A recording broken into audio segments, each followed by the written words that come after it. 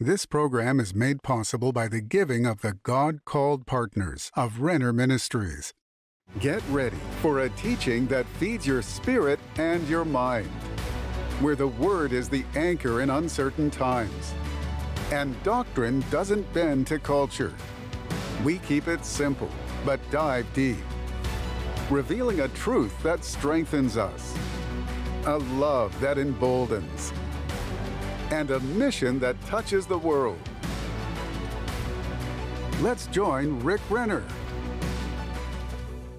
Welcome to today's program. My name is Rick Renner, and I've been sitting right here in this chair waiting to rendezvous with you so that we can have this wonderful time in the Word of God. And today we're going to continue our new series called 10 Steps to Block the Devil from Your Life. If you haven't figured it out yet, the devil really is looking for a way to wiggle his way into your personal affairs. And if he can find his way in there, he's going to mess things up. Maybe you've already experienced that. You've said, the devil's in the middle of my life messing things up. Well, what can you do to make sure he never gets in there? That's what this series is about. And if you want to block his entrance to your life, you need to hear this series again and again and again. It is so practical and enjoyable and helpful, and it comes with a study guide. Please order the study guide. I believe that when you read the information while you're seeing or hearing the series, it really causes that information, that revelation to be firmed up on the inside of you. So please order both. And I remind you that right now we're offering you my book called Fallen Angels, Giants, Monsters, and the World Before the Flood. The forewords are written by my friend Perry Stone and Joseph Z. The subtitle says, How the Events of Noah's Ark and the Flood Are Relevant to the End of the Age. Have you ordered yours yet? If not, you need to order yours today. And when this arrives and you get your hands on it, you're going to say, wow, because it is loaded with insights that really unravel mysteries about what was taking place in the world before the flood. Now, if you say, well, why is that important? It is important because in Matthew chapter 24:37, Jesus said, as it was in the days of Noah, it's going to be replicated again just before the coming of the Son of Man. So whatever was happening before the flood, it's going to happen again just before the rapture of the church. Well, that's our period. So we need to know what we're going to be dealing with in the upcoming years. And all of that is in this book. So please order yours. And finally, I'm so happy to tell you that you can go online or call us and order your copy of the RIV of James and Jude. This is really a life work. It is a monumental work. It takes a long time to produce this material, and I've put everything that I have into it, and it's gone through layers of other scholars that are looking at it and working at it with me. I call it a study Bible for people of faith. The subtitle says, A Conceptual Interpretation of the Greek New Testament with Footnotes and Commentaries. I really like the RIV, but for me, the treasure is in the footnotes and the commentary. But this is the release of James and Jude. Now, the next one will be 1st and 2nd Peter. Then after that, we're going to be releasing 1st and 2nd Thessalonians. But now you can order James and Jude, so please go online to order yours now. And I want to tell you that today only, are you listening? Today only, you can get a free copy of my book called Renner A to Z, which is comments and quotes by Rick Renner on 400 Bible topics A to Z. I put a lot of work into this, and I want you to have it. It's like an anthology of quotes and comments on 400 different topics in the New Testament, almost 1,800 quotes and comments. And it's my gift to you, but today only, and one per household. And please, when you reach out to us, let us know how to pray for you. We're people of faith. We are people of prayer. And we really believe that, as Jesus said, if we would agree as touching anything, He will do it for us. So let us know how to pray. We'll agree with you in prayer, and Jesus will move to action that the Father might be glorified, and He will do what needs to be done in your life. And in fact, before we get into today's program, I want to read a few testimonies. One brother in the Lord called to let us know he is so thankful that we prayed with him to receive Christ about 8 months ago. He's really enjoying his new life. He was delivered from drug addiction and wanted to say thank you for your prayers. They're working. Amen. And if you need prayer, we want to pray with you too. But listen to this next testimony. Another man called to let us know that after he called for prayer about a serious illness, his test came back negative. The previous doctor was telling him that he had all these diseases, but he went to another doctor and had more blood tests concerning rheumatoid arthritis and lupus. He was cleared, and the doctor says he has no issues in his body. Many of our team members had been praying with him, and we rejoice to hear the good news. Praise God. But here's one final testimony. A woman earlier called to order the book Paid in Full. When she was recently reading it, she came across the postcard from our production department tucked inside one of the pages saying that they'd prayed over the shipment. She had to call to tell us how much that blessed her, and it literally brought her to tears. She said that no one has ever prayed over anything she has received like that before. She said she will keep it in there from now on and cherish it forever. She loves this ministry so very much. Well, we love you too, and that's why we want to pray for you. So please, if you have a prayer need, reach out to us, and we'll begin to pray with you right now. Just send us an email or call the number that is on the screen, but reach for your Bible. And today we're returning to the series, 10 Steps to Block the Devil from Your Life. Step number 6, that's what we're going to be covering today. Invest spiritually in your children. Now, I want to tell you that I have a series called What to Teach Your Children. It's a 5-part series, and if you go online and look at our store, you will see where you can order this, and you can order it because it is really good, and it will help you know what you need to be teaching your children. But today we're going to see about the need to invest spiritually in children. Psalm 127, 3 through 5 says, verse 3, "Lo, children are a heritage of the Lord, and the fruit of the womb is his reward." Verse 4, "As arrows are in the hand of a mighty man, so are children of the youth." Verse 5, "Happy is the man that hath his quiver full of them. They shall not be ashamed, but they shall speak with the enemies at the gate." Your children are supposed to be a blessing to you. Now, let's say that you're older and you didn't teach your kids the right things. Now they're adults, and really you don't feel like your kids are a blessing to you. Well, if that is the truth, then you need to repent for not investing spiritually in your kids, and you may even need to ask your kids for forgiveness that you didn't do a better job as a parent. But the fact is, if you invest spiritually in your kids, not only will they be a blessing to you, they are the heritage of the Lord, and when you get older, they will deal with your enemies. That's what this verse promises. And my friends, you do not want the devil to wiggle his way into your kids. Ay, ay, ay. Keep the devil out of your kids. You don't want messed up kids, and you know the devil's going to try to mess them up, so you need to know what steps to take to block him from finding entrance to your children. Now, Denise and I have 3 sons. They have 3 wives, and we have 8 grandchildren. Everybody is serving God, and I'm so thankful for his grace that has enabled that. Today, our 3 sons, again, they've got 3 wives. They've got their own kids. Our sons are respectable. They're honorable. They're each serving in an area of the ministry. I'm so proud of our sons. But my friends, if you want to have good fruit in your kids, you have to invest in your kids. You can't sit around and hope that they grow up and become good kids. You've got to put the right seed in the ground if you want to have a good harvest from your children. That's just the way it is. So building a solid Christ-centered foundation under your kids is essential. And we read in Proverbs 22, verse 6. Listen to this powerful verse. "Train up a child in the way he should go, and when he is old, he will not depart from it." I'm going to read it again. "Train up a child in the way he should go, and when he's old, he will not depart from it." This verse is so important. I want to take it apart for you. Let's begin by looking at those words, train up. The Hebrew word describes taste buds and palate. Taste refers to the most basic sensations of sweet, sour, salty, and bitter that we experience with the tongue. And the palate refers to the overall sensory perception of food and drink, including taste, aroma, texture, and even temperature.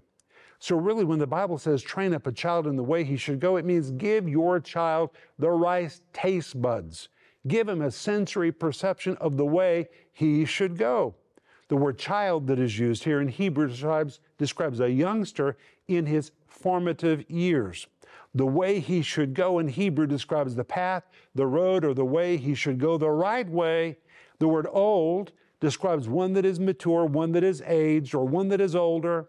And the word depart means to go aside, to leave, or when used in a spiritual sense, it depicts apostasy or one leaving the way of faith. And here we have God's promise. Are you ready?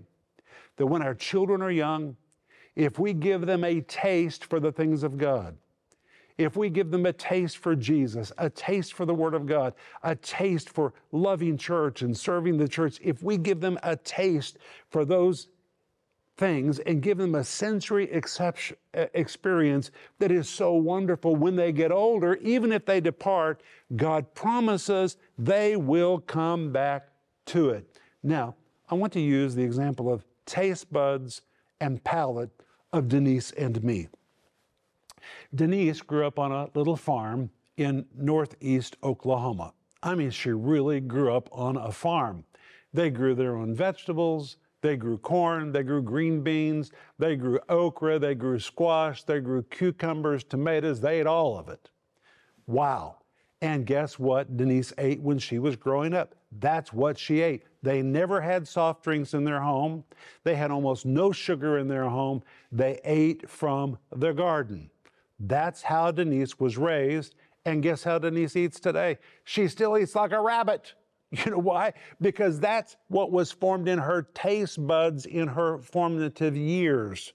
On the other hand, my mother, who was precious and really gave me a taste for the things of God, did not give me a taste for eating correctly.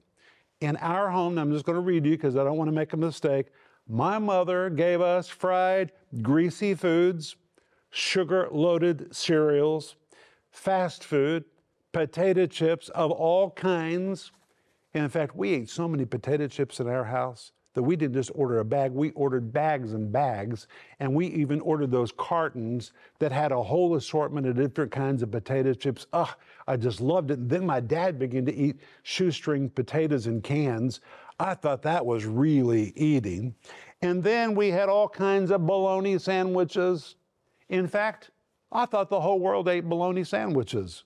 And we didn't eat just bologna sandwiches, we ate it with white bread. I'm talking about the white bread that when you put it in your mouth, it turns to mush.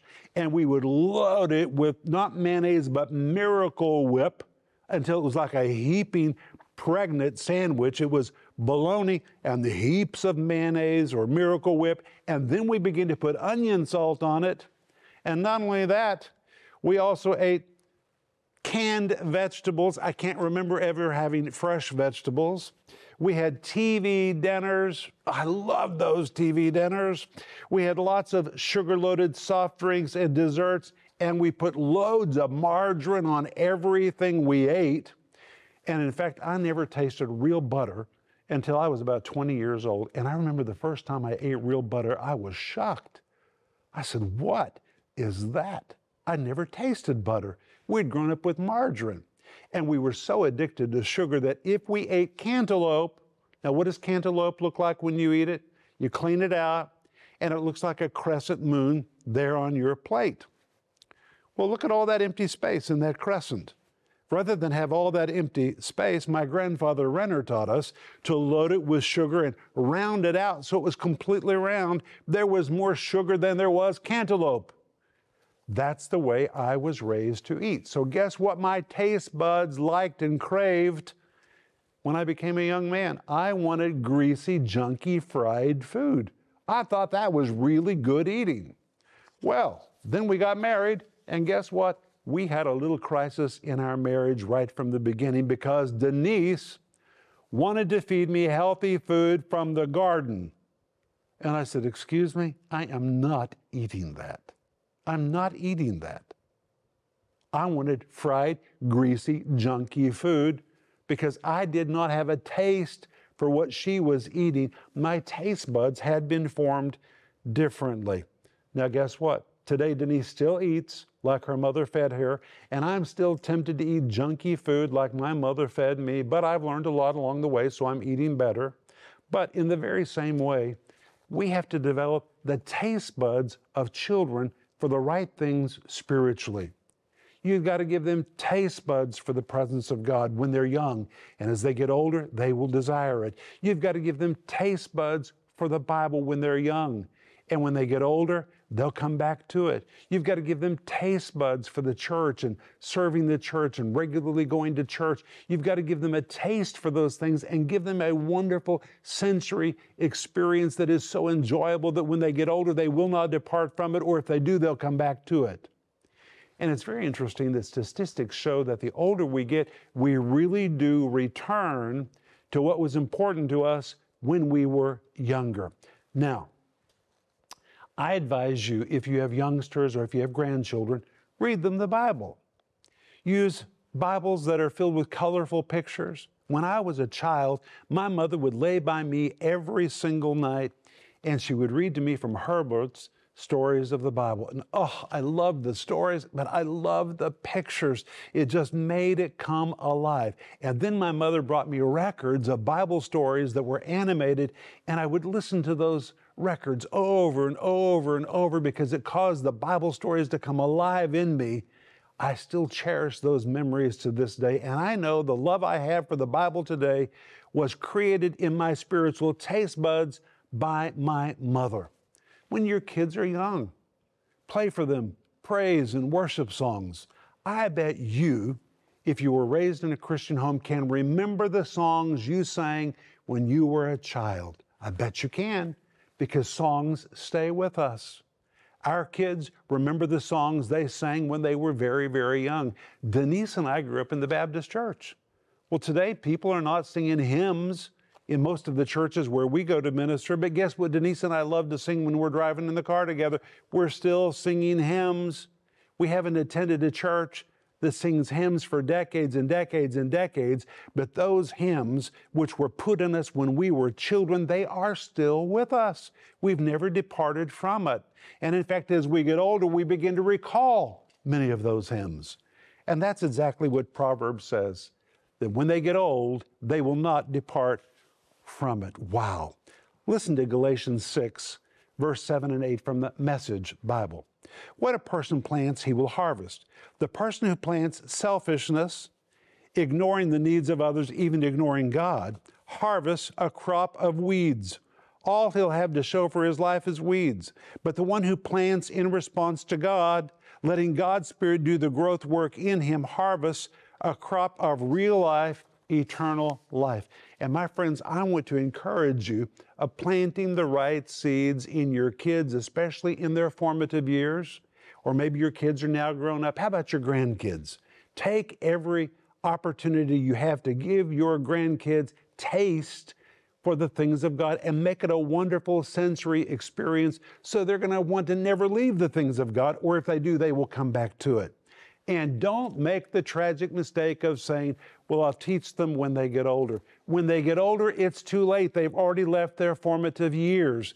And some parents make the mistake of saying, well, I don't want to force my kids to go to church. I don't want to pressure them to go to church just because I go to church. You know what? That is nonsense. Do you ask your kids in the morning if they want to go to school? Of course not.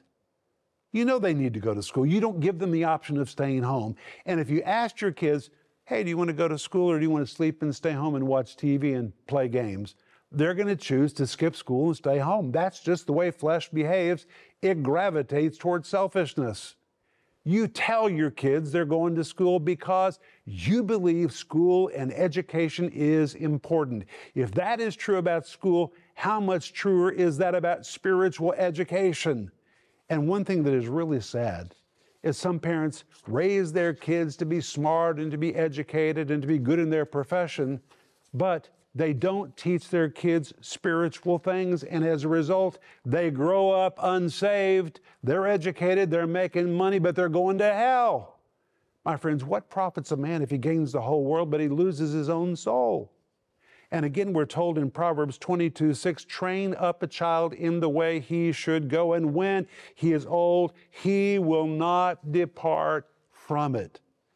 And if you have youngsters, or if you have grandchildren, one way you can guarantee to block the enemy is by giving your kids and your grandkids taste buds for the things of God. And when they get older, when they're more advanced in age, the Bible promises he or she will not depart from it. And if they do, they'll come back. That is the promise of God. So, just by using common sense and taking advantage of the time God has given us when our kids are younger, and by the way, our time with our kids is temporary, it doesn't last forever, especially those formative years. Seize that moment to give your kids and your grandkids a taste for the things of God, and when they get older, they will not depart from it. And by just taking this approach, you will block the devil's entrance into their lives. Say amen. Oh, so good. But I've got more to say. I'll be back in just a moment.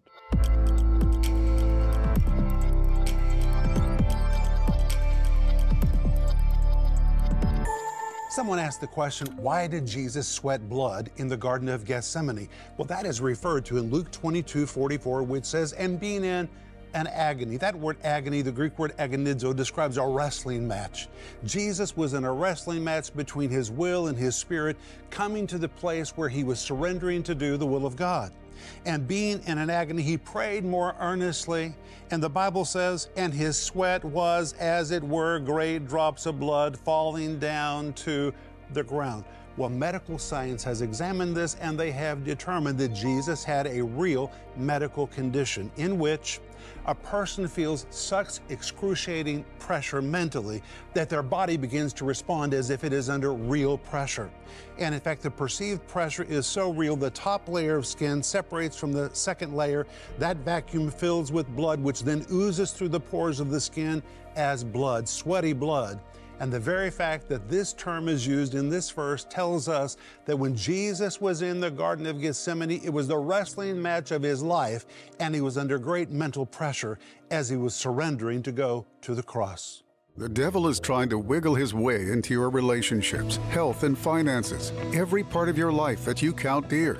How do you block his insidious attacks? In this refreshingly transparent series, 10 Steps to Block the Devil from Your Life, Rick Renner teaches you 10 ways to block the devil from gaining a foothold in your affairs, and he candidly shares how these steps have worked in his own life. In this 10-part series, Rick will teach you how to safeguard your health against an attack, how to ensure your marriage is protected, how to make certain the devil has no access to your children or grandchildren, how to keep the devil from making a mess of your finances. This series is available in digital or physical formats starting at just $20. We also want to offer you Rick's book, Fallen Angels, Giants, Monsters, and the World Before the Flood.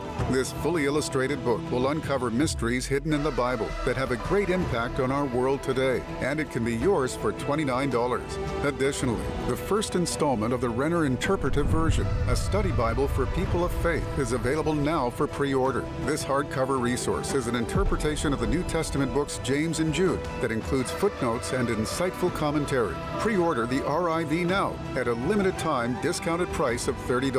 Don't miss this special offer. Bundle the series, 10 Steps to Block the Devil from Your Life, and the book Fallen Angels, Giants, Monsters, and the World Before the Flood. Call the number on your screen now or go to renner.org to order. Call or go online now. Hey friends, this is Rick Renner. You say, Rick, where are you? Well, I'm seated in one of the edit suites for our TV channels. And in this room, there's all kinds of equipment and computer screens and 7 people who all day long are editing TV programs in the Russian language for our channels. And we have 2 channels. One is TBV, which is a national channel, which covers all 11 time zones of Russia. When I say that, it nearly overwhelms me because of the responsibility and the honor that God has given us to do that. But we also have GNC, which is a satellite network which reaches into 83 nations of the world. You know, in our overall ministry, we have more than 250 employees, but the TV ministry is growing really, really fast. And I'm so thankful for the people who sit in this room and work from morning to evening editing TV programs that are going to people across 11 time zones of Russia and into 83 nations of the world. Is that just amazing? Only God could do something like that. And I want to say thank you for being one of our partners. We're able to do all of this because of the anointing and the grace of God and the call of God, but also because He called you to be a partner with us. We can do the work, but it takes finances. And with the gifts you send to our ministry, you're putting the fuel in the tank so we can do all this wonderful ministry. And if you're not a partner yet, I'm asking you today to please pray about joining hands with us to become a partner so we can take the signal of God's Word into more homes in 83 nations of the world and across the 11 time zones of Russia. And I want to say thank you for everything you'll do.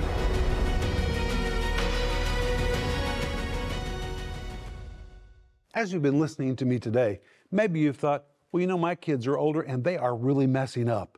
The devil has already wiggled his way into their lives. Well, if you've realized you made a mistake when they were younger, repent. And if you did what was right and they're still messing up, then you can claim Proverbs 22:6, that they're going to come back to the truths that you gave them when they were younger. That is your verse to lay hold of and to proclaim. And you can reach out to us by calling the number on the screen or sending us an email, and we'll pray with you for your kids or for your grandkids. But please order the entire series, which is called 10 Steps to Block the Devil from Your Life, and the study guide. Please also order the book, which is called Fallen Angels, Giants, Monsters in the World Before the Flood. And please be sure to place your order for the RIV, a study Bible for people of faith, James and Jude. But I want to pray for you right now. So put your hand on your heart. Father, I pray for parents. I pray for those that are grandparents. Give all of us wisdom for how to spiritually invest in our kids and our grandchildren. In Jesus' name, amen.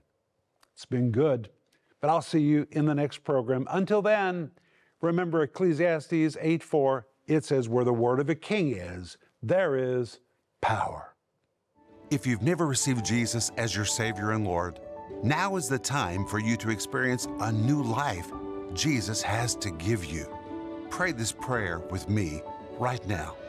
Lord, I repent of my sin and receive you as my Savior and Lord. Wash away my sin and make me completely new. I thank you that my sin is removed and Satan no longer has any right to lay claim on me. I faithfully promise that I will serve you as my Lord for the rest of my life. Amen.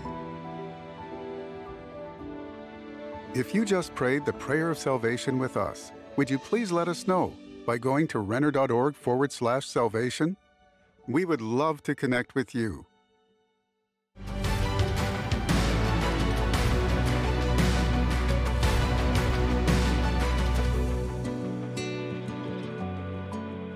This program was made possible by the giving of the God-called partners of Renner Ministries.